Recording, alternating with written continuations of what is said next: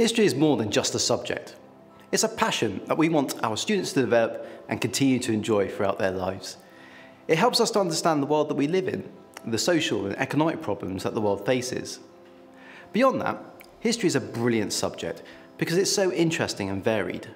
At STFS, we study industrialisation and the people, which looks at the political developments in the 1800s and the challenges faced by normal people.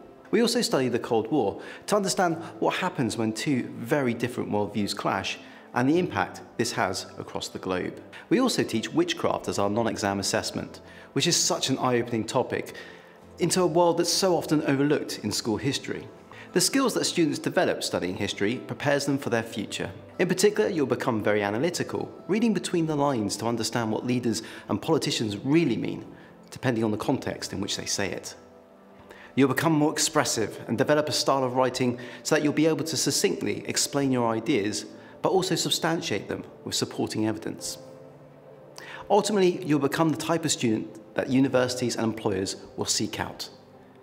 Students of history tend to go on to university and continue to study history or politics, economics or law. The good thing about the course is that it doesn't close any doors. Indeed, it only really opens them.